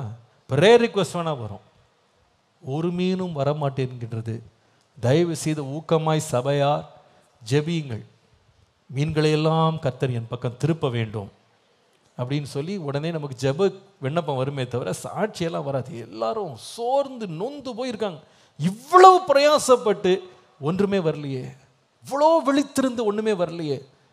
ஆனால் அந்த சம்பவத்தின் முடிவை நீங்கள் பாருங்களேன். இயேசு இந்த உபத்திரவத்திற்கு மேலும் உபத்திரவம் கொடுக்கறது போல காலையில் போய் வலையை போடுங்கன்றார். அவன் சொல்கிறான், ராத்திரி எல்லாம் போட்டும் கிடைக்கல, உங்கள் வார்த்தையின்படியே என்ன பண்ணுறேன், போடுறேன் அப்படின்னு போட்டால் முடிவு சொல்லுகிறது, தங்கள் வலை கிழிந்து போகத்தக்கதாக மிகுதியான மீன்களை அவர்கள் பிடித்தார்கள். எனக்கு ஆச்சரியமாக இருந்தது, இந்த உபத்திரவத்துக்குள்ள போய் கர்த்தர் அவங்களை விடுவிச்சார் பாருங்களேன். அதில் விளைவு எங்கே போய் முடிஞ்சதுன்னு கேட்டால், நீங்கள் 11ஆம் வசனத்தில் 10ஆம் வசனத்தின் 2வது பகுதியில் இயேசு சீமோனை நோக்கி, பயப்படாதே, இது முதல் நீ மனுஷரை பிடிக்கிறவனாக இருப்பா என்று சொன்னார். அவர்கள் படகுகளை கரையிலே கொண்டு போய் நிறுத்தி எல்லாவற்றையும் விட்டு அவருக்கு பின் சென்றார்கள். ஏங்க, ஒரு ராத்திரி ஃபுல்லாக நல்ல மீனை பிடிச்சிட்டு மீனெல்லாம் விற்கிறதுக்கு எல்லாம் வியாபாரம் பண்ணிகிட்டு இருக்கும்போது, உங்களை மனுஷரை பிடிக்கிறவர்களாக்குவேன், என் பின்னால் வாங்கன்னு சொல்லியிருந்தா அது அப்புறமா பார்க்கலாம், நேரம் இருந்தால் பார்க்குறேன்னு சொல்லியிருப்பான் நிச்சயமாக. ஆனால் இந்த போராட்டம் பிரச்சனையை முடிச்சுட்டு வெளியே வந்த உடனே மீனுக்காக நம்பினவன் மனுஷரையே கர்த்தரனை பிடிக்க வைப்பாருன்னு நம்பிக்கை அவனுக்குள்ளே வந்தது. அந்த உபத்திரவத்தின் விளைவு தான் அவனுக்குள்ளே மிகப்பெரிய ஒரு விசுவாசத்தை அவனுக்குள்ளே உண்டாக்கினது. எப்படிங்க இது, இவ்வளோ கஷ்டத்தில் கடந்தேன், இரவில் எனக்கு கிடைக்காத வருமானம் காலையில் கிடைக்குதா, இந்த தேவன் எப்படிப்பட்டவர், இந்த போதகர் எப்படிப்பட்டவர். அவ்வளோதாங்க. படகே வேணாம், வலையே வேணாம், எதுவும் வேணாம், மீனை எல்லாம் விட்டுட்டு இயேசு பின்னால் போய் மனுஷனே பிடிப்பேன்னு சொல்லிட்டு போயிட்டானான். எவ்வளோ பெரிய விசுவாசம் அவனுக்குள்ளே வந்தது. இந்த பாதை அமைத்தவர் வேற யாருமே இல்லை, உபத்திரவத்தின் வழியாய் நம்மை நடத்துகிற தேவன். அல்லேலூயா. பாருங்க, இந்த ஆலய கட்டுமான பணி ஆரம்பிச்சது, அது உங்களுக்கு நீங்கள் எப்படி பார்க்குறீங்களோ இல்லையோ தெரியல. அந்த கட்டடம் மேலே வர்றதை நீங்கள் பார்க்கலாம். ஆஹா, மேலே கூரை போட போகிறாங்க, சீக்கிரமாக எதில் சுதந்திரிக்க போகிறோம், உட்கார போகிறோம், நீங்கள் குதுகலிச்சிட்டு இருக்கீங்க. ஆனால் இந்த 3 வருஷமாக ஆண்டவர் என்னை கடைஞ்சு எடுத்திருக்கிறாருன்றதை நான் கவனிக்க முடியுது. அது கட்டடம் எழும்புதோ இல்லையோ, இந்த 3 வருஷத்தில் கிருபையினால் இந்த பாதையில் ஒரு பெரிய விசுவாசத்தை கர்த்தர் எனக்கு கற்றுக் கொடுத்திருக்கிறார். அல்லேலூயா. நேற்றுக்கு பில்டிங் கமிட்டி மீட்டிங். அப்போ அந்த ஏஜென்சியும் வர வச்சாச்சு. அவங்ககிட்ட இந்த கான்ட்ராக்ட் எல்லாம் போட்டு சைன் பண்ணி, செக்கை சைன் பண்ணி அவங்களுக்கு கொடுக்கறதுக்கு எல்லாம் ஆயத்தம் பண்ணி ஜெபம் பண்ணுறதுக்கு ரெடியாக இருக்கேன். அந்த மீட்டிங்கில் பேசிகிட்டு இருக்கோம். அப்போ அதை அந்த கமிட்டியில் இருக்கிற பிரதர் சேகர் அவங்க வந்து எங்கிட்ட பார்த்து கேட்டாங்க, என்ன பாஸ்டர் கொடுக்குற காசெல்லாம் வந்துருச்சான்னு கேட்டாங்க. நான் சொன்னேன், அட்வான்ஸுக்கு வேண்டிய காசு ஆண்டவர் கொடுத்துட்டாரு. அப்போ மீதி எப்படின்னார், மீதி அடுத்த மாதம் தானே, அடுத்த மாதம் கர்த்தர் தருவார், அதை பற்றி இப்போ கவலைப்பட்டு என்ன பண்ணுறது, அட்வான்ஸு காசு வந்துச்சு கொடுத்துட்டோம். உடனே சிரிச்சுட்டே சொன்னார், பரவாயில்ல, இந்த 3 வருஷத்தில் உங்கள் விசுவாசம் ரொம்ப வளர்ந்துருச்சு பாஸ்டர் அப்படின்னாரு. உண்மைதான். அது அந்த பாடுகள் மாத்திரம் என் வாழ்க்கையில் இல்லை அப்படின்னு இருந்தா நான் விசுவாசத்தை என்ன பண்ணியிருக்க மாட்டேன், கற்று கொண்டிருக்கவே மாட்டேன். இன்றைக்கி நான் கர்த்தரை நம்புறது போல் நான் நம்பவே மாட்டேன். நிச்சயமாக சொல்கிறேன். சில பேர் வந்து என்கிட்ட கேட்பாங்க, பாஸ்டர் பயங்கர ஸ்ட்ரெஸ்டாக இருப்பீங்களே, அந்த வேலை நடக்குது, உங்களுக்கு ரொம்ப டென்ஷனாக இருக்கு. உண்மை என்னென்னா, ஆரம்பத்தில் இருந்துச்சு. ஆனால் ஆண்டவர் படிப்படியாக இந்த உபத்திரவம் என்ன செய்யுதுன்னா, எனக்கு பரீட்சையை கொடுத்து பொறுமையும் கொடுத்து கர்த்தருடைய கிருபையினால ஒரு மகா பெரிய தேவனை நம்புகிற நம்பிக்கையும் கர்த்தர் உள்ளே கொண்டு வந்திருக்கு. அல்லேலூயா. கர்த்தர் நல்லவர். நான் இந்த திருமண வாழ்க்கையின் ஆரம்பத்திலிருந்து இந்த விசுவாச பரீட்சையில் ஒரு பெரும்பகுதி அப்பா எனக்கு கற்றுக் கொடுத்தாங்க. கல்யாணம் ஆகி முதல் மாதம் அது வரைக்கும் சம்பளம் கிடையாது, வீட்டில் சாப்பாடு, வீட்டில் எல்லாம் நமக்கு தேவையெல்லாம் கொடுத்துருவாங்க. கல்யாணம் முடிஞ்ச உடனே அப்பா கூப்பிட்டாங்க, கேப்ரியல் இனிமேல் நீ வந்து கல்யாணம் ஆகிடுச்சு, நீனும் மனைவியும் நீங்கள் தான் உங்கள் லைஃப்பை பார்த்துக்கணும், நான் இந்த மாதத்துலேருந்து ஒரு சம்பளம் கொடுத்துருவேன், நீ அதில் நீ வாழ்ந்துக்கணும். அப்பா ஒரே சந்தோஷமாயிட்டு, அப்பா வாழ்க்கையில் நம்ம முதல் முறை சம்பளம் வாங்க போகிறோம் அப்படின்னு ஒரு வாலிப சந்தோஷம் இருக்குல்ல. வேலை செஞ்சும் இத்தனை வருஷமாக சம்பளம் இல்லை, முதல் முறை சம்பளம் கொடுக்குறேன்றாங்க, நம்ம இஷ்டத்துக்கு நம்ம வாழலாம், நம்ம நல்ல சுதந்திரமாக வாழலான்னு ஒரே சந்தோஷம். அப்போ எங்கள் 2 பேரையும் ஒரு நாள் ஆஃபீஸுக்கு கூப்பிட்டாங்க. ஜூன் மாதம் கல்யாணம் இருக்குது, ஜூலை மாதம் உள்ள 2 பேரும் போகிறோம். கொஞ்சம் நேரம் நிறைய ஊழியங்களை பற்றி எல்லாம் பேசினாங்க.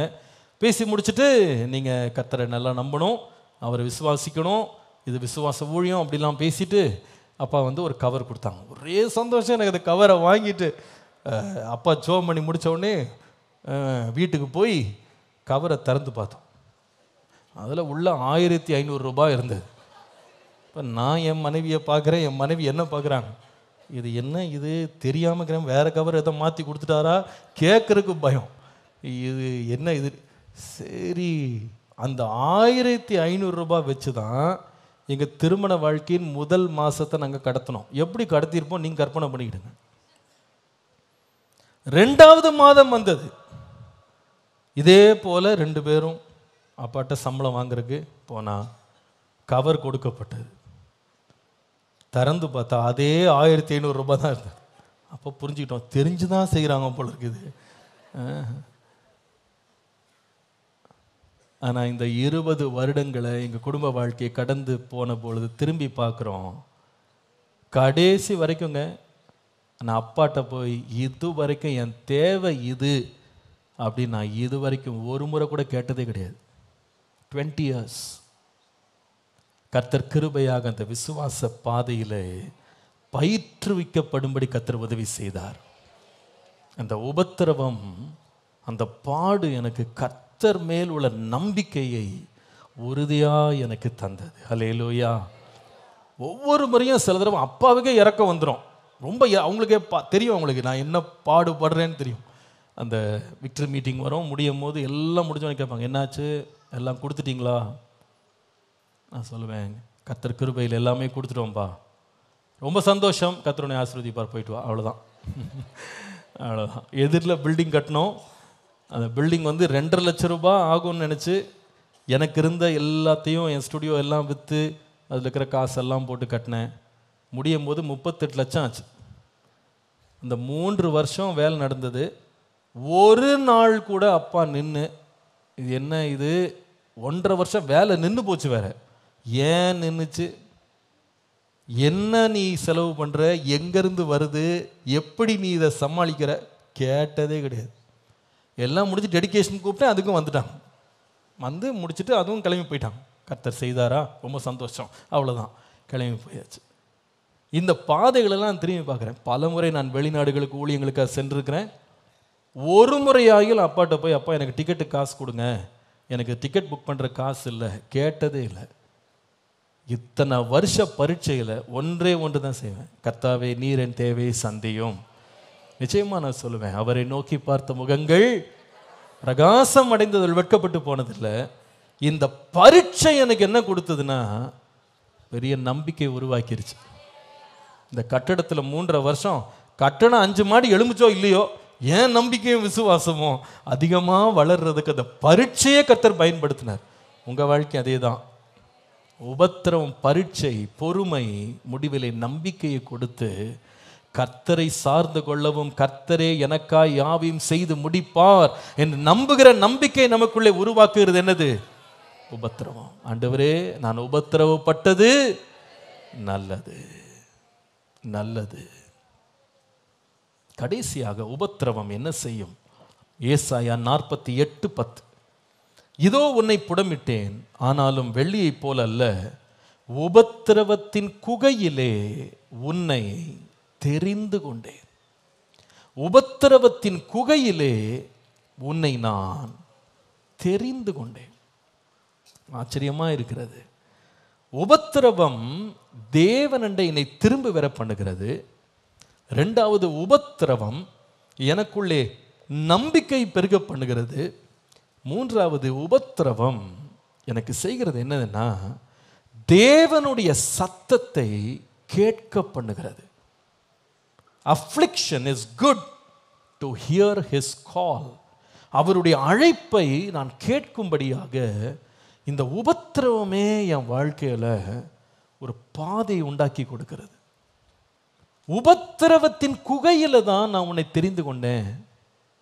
உபத்திரவத்தின் குகையில் தான் உன்னை தெளிந்து கொண்டேன். நீ வசதியாக இருக்கும் போதில்லை, எல்லாம் நன்மையாக இருக்கும் போதில்லை, எல்லாமே உனக்கு கைகூடி வந்த போதில்லை, உபத்திரவத்தில் உன்னை நான் தெரிந்து கொண்டேன். இதை நான் யோசித்த பொழுது உடனே எனக்கு ஞாபகம் வந்த ஒரு சம்பவம் வேதத்தில், அப்போஸ்தலர் நடபடிகள் 9ஆம் அதிகாரத்தின் முதல் 9 வசனங்கள். அங்கே சவுல் என்கிற வாலிபனை குறித்து வாசிக்கிறோம். அவன் கர்த்தருடைய சீஷர்களை பயமுறுத்தினான், கொலை செய்யும்படி சீறினான், பிரதான ஆசாரியரிடத்தில் கடிதங்களை பெற்றான். அவன் ஸ்திரீகளையும் புருஷரையும் கட்டி எருசலேமுக்கு கொண்டு வரும்படி ஜெபாலயங்களுக்கெல்லாம் போறதுக்கு திட்டம் போட்டு நிற்கிறான். இவன் யார் என்றால், சிறுவயது முதலே வேதத்தை கற்றவன், கமாலியலின் பாதத்திலே உட்கார்ந்து பயிற்சி பெற்றவன், தேவனுடைய வழிகளை அறிந்தவன், நியாய பிரமாணங்களை எல்லாம் கற்றுக்கொண்டவன், வரப்போகிற மேசியாவை குறித்து அவனுக்கு தெரியும். ஆனால் மேசியாவுக்கு விரோதமாகவே தன் வாழ்க்கையை திசை திருப்பி அவன் கொடுமை செய்கிறவனாக எழும்பி எல்லாம் ஆயத்தமாக நிற்கிறான். அவன் கேட்ட கடிதங்கள் எல்லாம் அவனுக்கு கிடைச்சிருச்சு. அவனோடு வரவேண்டிய சேவகர்கள்லாம் வந்துட்டாங்க, குதிரைகளெல்லாம் ஆயத்தமாயிடுச்சு. பிரயாணம் ஆரம்பித்து அவன் பிரயாணத்துக்கு போய் கொண்டிருக்கும் போது வேதம் சொல்லுகிறது, சடுதியிலே வானத்திலிருந்து ஒரு சத்தம் உண்டானது, ஒரு ஒளி அவனை சுற்றி பிரகாசித்தது. ரொம்ப ஆச்சரியமா இருக்கு. இது சொல்றதுக்கு நேரம் இல்லை, விளக்கம் பண்றதுக்கு நேரம் இல்லை. ஆனா யாருமே செய்ய முடியாததை சவுலுடைய வாழ்க்கையில கர்த்தர் அன்றைக்கு செய்தார். என்ன நடந்ததுன்னா, வானத்திலிருந்து ஒரு பயங்கர பிரகாசமான வெளிச்சம் அவன் மேல் பட்டதான். அந்த வெளிச்சம் எவ்வளவு பயங்கரமா இருந்ததுன்னு கேட்டா, அந்த வெளிச்சத்தை பார்த்த இந்த சவுலுடைய கண்ணு குருடா போயிடுச்சான். கண்ணுக்கு மேல செதில்கள் மூடிடுச்சான். அந்த அளவுக்கு அவன் வாழ்க்கையில பார்க்காத ஒரு பிரகாசம் அவன் மேல பட்டது. கொஞ்சம் யோசித்து பாருங்க, இவன் தான் எல்லாருக்கும் தலைவனாக முன்னடத்தி செல்லுகிறவனாக முன்னால போறாங்க. லீடரே கேப்டனே கீழே விழுந்து கிடக்கிறாரு. எப்படி இருக்கும்னு யோசித்து பாருங்க. எவ்வளோ பெரிய ஒரு அவமானம் அது, எவ்வளோ பெரிய பிரச்சனைங்க. லெட்டர் வாங்கிட்டு இவர் தான் எல்லாரையும் கூப்பிட்டுட்டு இப்படி செய்யணும் அப்படி செய்யணும்னு பிளான் போட்டு கொடுக்குறவர், இவர் கீழே விழுந்து கிடக்கிறாரு. தாரையிலே விழுந்து கண்ணு குருடா போய் கைத்தாங்கலாக இவனை கொண்டு வர்றாங்க. இவன் வாழ்க்கையில் இப்படிப்பட்ட ஒரு பலவீனமோ, இப்படிப்பட்ட ஒரு பாடு போராட்டம், இப்படிப்பட்ட ஒரு நிந்தை அவன் வாழ்க்கையில் அனுபவிச்சதே கிடையாது. ஸ்தேவான் கல்லெறிந்து கொல்லப்படும் போது அவனுடைய வஸ்திரங்களை எல்லாம் வாங்கி இவன் பாதத்தில் கொண்டு வைத்தாங்கன்னா வாசிக்கிறோம். அப்படி எல்லாவற்றையும் நல்லா பார்த்துக்கிட்டு இருந்தவன இப்போ கண்ணு தெரியல, கைப்பிடிச்சு கூட்டு போற அளவுக்கு பரிதாப கோலத்தில் ஒரு வாலிபன் நிற்கிறான். ஆனா அந்த நேரத்தில் தன் வாழ்க்கையில முதல் முறையாக கர்த்தரை பார்த்து, நான் என்ன செய்ய வேண்டும் என்று இருக்கிறீர் என்ற வார்த்தையை கேட்க தூண்டினது என்னன்னு கேட்டா, அவனுடைய கண்களை தேவன் குருடாக்கி போட்டார். வழி தெரியல, இப்போ என்ன செய்யணும்னே தெரியல, பிரதான ஆசாரியற்ற போகவும் தெரியல, ஒன்றும் தெரியல. ஒன்றே ஒன்றை கேட்டான், நீங்க என்ன செய்யணும்னு விரும்புறீங்க ஆண்டவரே, நீங்க என்ன செய்யணும்னு விரும்புறீங்க? கர்த்தர் என்ன செய்தார் தெரியுமா? அவன் என்ன செய்ய வேண்டும் என்கிற மகா பெரிய ஒரு ஊழிய அழைப்பை கர்த்தர் அவனுக்கு அவருடைய உபத்திரவ நேரத்தில் தான் வெளிப்படுத்தினார். பாருங்க, நிறைய வழியில தேவன் நம்மை கொண்டு என்ன செய்யணும் அப்படின்றத கர்த்தர் செய்ய பண்றதுக்கு நாம சொகுசா போயிட்டு இருக்கிற, வசதியா சாதகமான பாதையில போயிட்டு இருக்கும் போது அடிப்பாரு பாருங்க ஒரு ஃபிளாஷ், அவ்வளவுதான். ஒரு செகண்ட்ல கண்ணு தெரியாம போயிடும், கண்ணு தெரியாம. இது யார் தெரியுமாங்க? ஒரு காலம் ஸ்தேவான் அப்படின்ற ஒரு ஆவியினால் நிறைந்த ஒரு மனுஷன் பிரசங்கம் பண்ண பிரசங்கத்தை உட்காந்து கேட்டுக்கிட்டு இருந்தவன். இவனுக்கெல்லாம் சுவிசேஷம் தெரியாதுன்னு நினைச்சுக்கிட்டாங்க, எல்லாம் தெரியும். இயேசு யாருன்னு தெரியும், பழைய ஏற்பாட்டிலிருந்து ஸ்தேவான் பிரசங்கம் பண்றான், அத்தனையும் உட்காந்து கேட்டுக்கிட்டு இருக்கான். ஆனா மனசுல மாற்றம் வந்ததா?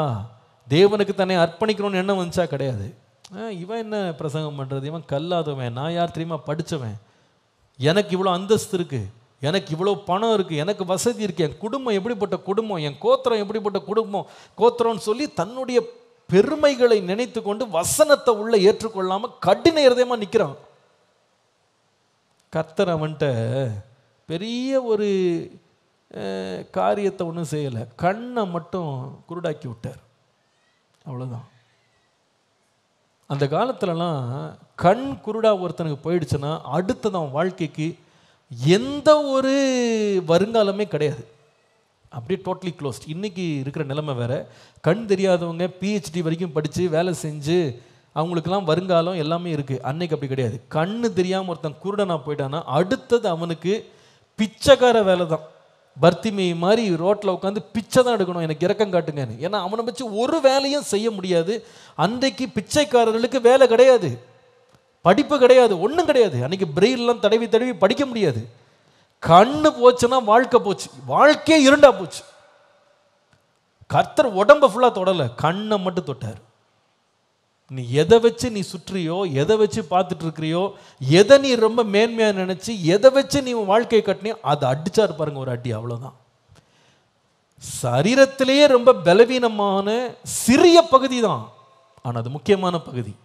அடித்த உடனே வாயை திறந்து கேட்டான், நான் என்ன செய்யணும் ஆண்டவரே? இது வரைக்கும் ஒரு முறை கேட்டானாங்க, இது வரைக்கும் அவன் நிறைய செஞ்சிட்டு இருந்தான். என்ன செஞ்சப்பா? என் மனசு என் மாமிசம் விரும்பினது நான் செஞ்சேன். உன் வாழ்க்கை எதற்காக வாழ்ந்த? துன்புறுத்திருக்கனே வாழ்ந்தேன். இயேசுவின் நாமத்தை அழிப்பதற்காக நான் வாழ்ந்தேன். உன் வாழ்க்கையின் திட்டத்தை யார் கொடுத்தா? யாரும் கொடுக்கல, நான் எடுத்துக்கிட்டேன். பிரதான ஆசாரியருடைய உதவியை நம்பினேன், மற்றவங்க மேல சார்ந்திருந்தேன். ஆனா கர்த்தர் பாருங்க, அவனை கொடுத்த ஒரு உபத்திரவம் முதல் முறையா தான் வாழ்க்கையில கர்த்தர் தான் வாழ்க்கையில் என்ன செய்ய விரும்புறார் அப்படின்றத காணும்படி அவன் மனதை திறந்துச்சு. கண்ணு கூடாம போனாலும் 3 நாள் உட்கார்ந்து இருதயம் திறந்து ஜெபம் பண்ணி கொண்டு வந்தான். ஆண்டவரே எனக்கு வழிகாட்டும். அவன் சொல்லியிருப்பான், நான் நினைக்கிறேன், ஆண்டவரே நான் படித்த படிப்பு, இதுவரைக்கும் பெற்ற அனுபவங்கள், என் வாழ்க்கையில் இருந்த மேன்மைகள் எல்லாத்தையும் பாதத்தில் வைக்கிறேன்ப்பா, எனக்கு ஒரு பாதையை காட்டுங்க. எனக்கு கண்ணு வேற தெரியாமல் போயிடுச்சு, என் வருங்காலமே சூன்யமாக போச்சு, எனக்கு வழிகாட்டுங்க வழிகாட்டுங்க வழிகாட்டுங்க. 3 நாள் ஜெபிச்சிருப்பான். ஆனால் கர்த்தர் அனனியாவை அனுப்புகிறார். ஜெபம் பண்ணி முடித்த உடனே கண்களிலிருந்து செதில்கள் போல கீழே விழுந்து கண் தெரிஞ்சது. கண் தெரிஞ்ச உடனே பிரதான ஆசாரியர்கிட்ட வாங்கின கடிதத்தை அவன் திரும்ப பார்க்கல. தான் சொந்த இஷ்டத்தின்படி வாழணும்னு அவன் போகலைங்க. கர்த்தர் கொடுத்த அந்த உபத்திரவத்தில் இனிமேல் மாம்சத்தோடு ரத்தத்தோடு நான் ஆலோசனை பண்ணாம தேவ சித்தத்துக்கு என் வாழ்க்கையை ஒப்பு கொடுக்கிறேன் என்று அர்ப்பணிச்சான். அவன் திரும்ப பிரதான ஆசாரியர்கிட்ட போல, யார்கிட்டையும் போல தேவனுடைய பாதத்தில் உட்கார்ந்து கற்றுக்கொண்டான். அரேபியாவினுடைய வனாந்திரங்களில் போய் தேவனோடு தனித்திருந்து தேவ திட்டத்தை பெற்றுக்கொண்டான். நான் உங்களுக்கு அன்பா சொல்கிறேன், சில வேளை நம்முடைய வாழ்க்கையில் உபத்திரவங்கள் என்ன செய்யும் என்று கேட்டால், தேவனுடைய சத்தத்தை, தேவனுடைய நோக்கத்தை நாம் கேட்கும்படி நம்முடைய வழிகளை திருப்ப தேவன் உபத்திரவத்தை பயன்படுத்த வல்லவர். ஹல்லேலூயா. கொஞ்சம் யோசித்து பாருங்க, இந்த உபத்திரவத்தை மாத்திரம் சவுல் தான் வாழ்க்கையில கடந்து வரல, இந்த வேதத்தில் 14 நிருபங்களை கர்த்தர் அவனை கொண்டு எழுதியிருக்க முடியாது. இந்த உபத்திரவம் மாத்திரம் அவன் லைஃப்ல வரலன்னா அவன் நிச்சயமாகவே ஆசியா மைனர்ல உள்ள மிகப்பெரிய ஒரு ஊழியத்தை அவன் நிறைவேற்றி லட்சோப லட்சம் மக்களை கர்த்தரண்டை அவன் கொண்டு வந்திருக்கவே முடியாது.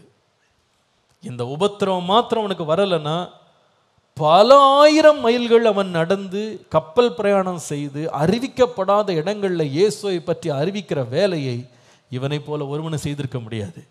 ஆனால் கர்த்தர் அவனுக்கு கொடுத்த உபத்திரவமே எல்லாருக்கும் நன்மை உண்டாக மாறிவிட்டது. ஹல்லேலூயா. அவன் பிந்தின நாட்களில் சொல்லுவான், எனக்கு உடம்பெல்லாம் வியாதி, எனக்கு பலவீனம், நான் இந்த இடத்த விட்டு நான் கர்த்தர்கிட்ட போயிடணும்னு நான் நினைக்கிறேன், ஆனால் நான் உயிரோடு இருக்கிறது உங்களுக்கு எல்லாருக்கும் நல்லது. எப்படிங்க நன்மையாக மாறிச்சு? ஒரே ஒன்று தான், கர்த்தர் எனக்கு கொடுத்த உபத்திரவம். நான் உபத்திரவப்பட்டது நல்லது. எதற்காக? தேவன் அண்டை திரும்பும்படி. எதற்காக நல்லது? தேவன் மேல் நம்பிக்கை வைக்கும்படி. எதற்காக நல்லது? அவருடைய சத்தத்தை கேட்கும்படி. கர்த்தாவே, என் வாழ்க்கையில அனுமதித்த எல்லா உபத்திரவங்களுக்காக நன்றி என்று கரங்களை வைத்து சொல்லுவோமா? ஹல்லேலூயா. நம்முடைய தேவன் ஒரு நாளும் தீமை செய்ய மாட்டார். இதுவரைக்கும் வந்ததும் சரி, நடந்து போகிற பாதையும் சரி, இனிமே வரப்போகிற உபத்திரவங்கள்லையும் கர்த்தரை நோக்கி பாருங்க. தேவனே, நீர் எதையுமே நன்மைக்காகவே எனக்காக செய்து முடிப்பீர். ஹல்லேலூயா. நாம் ஜெபித்து நாம் முடிக்கலாம். நன்றியோடு நாங்கள் உம்மை துதிக்கிற ராஜா, நான் உபத்திரப்பட்டது எனக்கு நல்லது என்று சொல்லி எங்களுக்கு போதித்திருக்கிற நம்முடைய வார்த்தைகளுக்காக நாங்கள் உம்மை துதிக்கிறோம். உம்முடைய நாம மகிமைப்படும்படியா நாங்கள் செபிக்கிறோம். அப்பா, உபத்திரவம் ஒரு தீமை அல்ல என்று சொல்லி நீர் எங்களுக்கு கற்றுக் கொடுத்திருக்கிற பாடங்களுக்காக நாங்கள் உம்மை துதிக்கிறோம். ஆவியானவரே, நாங்கள் உம்மை துதிக்கிறோம். ஆண்டவர், எல்லாரும் கர்த்தரை ஸ்தோத்திரம் பண்ணுவோம்.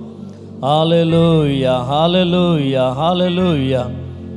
ஆவியானவரே, நாங்கள் உம்மை துதிக்கிறோம். அப்பா, நாங்கள் படப்போகிற பாடுகளை எல்லாம் ஆண்டவரே முன் குறித்ததுக்காக உம்மை துதிக்கிறோம். நீர் முன் அறிந்ததுக்காக நாங்கள் உம்மை துதிக்கிறோம் ஆண்டவரே. ஏனென்றால் நீரே அந்த பாதையிலே கடந்து சென்றிருக்கிறப்பா. கேட்ட வார்த்தைகள் எங்கள் உள்ளத்தின் ஆழத்தில் ஒரு மகிமையான கிரியை நிறைவேற்றும்படி நாங்கள் செபிக்கிறோமப்பா. உமக்கு நன்றி அப்பா, உமக்கு நன்றி ஆண்டவரே. கர்த்தரை ஸ்தோத்திரம் பண்ணுவோம். ஹalleluya ஹalleluya ஹalleluya. உபத்திரவங்களுக்கு நன்மையாக மாறியது ஆண்டவரே. உபத்திரவங்களுக்கு நம்பிக்கை கொடுக்கிறதாய் காணப்படுகிறது. உபத்திரவம் ஒரு நலமான பாதையை உண்டாக்கி கொடுக்கிறது. உபத்திரவம் தேவ சத்தத்தை கேட்கும்படியாய் கர்த்தர் எங்களுக்கு உதவி செய்வதற்காக நாங்கள் உம்மை துதிக்கிறப்பா. ஹalleluya. இந்த உலகத்தில் உபத்திரவங்கள் உண்டு, ஆனாலும் திடன் கொள்ளுங்கள் சொன்ன தேவனுடைய வல்லமை பரிபூரணமாய் இறங்கட்டும் அப்பா. சகலத்தையும் செய்து முடிக்க தேவனுடைய வல்லமை பரிபூரணமாய் இறங்கி தம்முடைய நாமத்தை மகிமைப்படுத்தும்படியாக ஜெபிக்கிறோம். ஆசீர்வதியும் ஆண்டவரே. உபத்திரவம் உண்டு உலகினில் என்று உலகத்தை ஜெயித்தேன் என்று. உபத்திரவம் உண்டு உலகினில் என்று உலகத்தை ஜெயித்தேன் என்று. இயேசுவே உம்மை போலாக வாஞ்சிக்குதே என் உள்ளம். இயேசுவே உம்மை போலாக வாஞ்சிக்குதே என் உள்ளம். ஆண்டவரே, ஒவ்வொரு நாளும் எங்களோடு கூட இடைப்பட்டு கொண்டிருக்கிறீர். உம்மை போல மாறத்தக்கதாக நீர் எப்படி உபத்திரவத்தின் பாதையிலே கடந்து ஜெய கிறிஸ்துவாக எழுமினீரோ, எங்கள் வாழ்க்கையிலும் கர்த்தாவே எத்தனை உபத்திரங்கள் வந்தாலும் இன்றைக்கு சொல்லப்பட்ட அந்த வார்த்தையின்படியே நலமான பாதையில் எங்கள் நடத்த வல்லவராக இருக்கிறப்பா. உம்முடைய அன்பின் கரத்திலே நாங்கள் அர்ப்பணிக்கிறோம் ஆண்டவரை. ஆசீர்வதியும் பரிசுத்தப்படுத்தும் இயேசுவின் நாமத்தில் பிதாவே, ஆமேன் ஆமேன். கர்த்தராகிய இயேசு கிறிஸ்துவின் கிருபையும் பிதாவாகிய தேவனுடைய அன்பும் பரிசுத்தாவினுடைய அந்யோன்ய ஐக்கியம் சமாதானமும் பராமரிப்பும் பாதுகாப்பும் நம் அனைவரோடு கூட சீக்கிரமாக இருக்கிற கர்த்தருடைய வருகை மட்டும் இருப்பதாக. ஆமேன். சேர்ந்து சொல்லுவோம். என் ஆத்துமாவே கர்த்தரை ஸ்தோத்திரி, என் முழு உள்ளமே பரிசுத்த நாமத்தை. என் ஆத்துமாவே கர்த்தரை. கர்த்தர் செய்த சகல உபகாரங்களை மறவாது.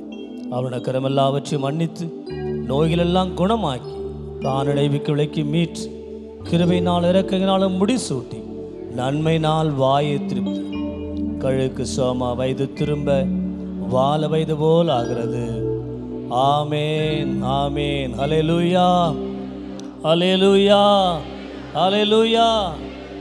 கர்த்தர் உங்களை ஆசீர்வதிப்பார். கர்த்தர் உங்களோடு இருப்பார். சமாதானத்தோடு போய் வாருங்கள். ஆமேன்.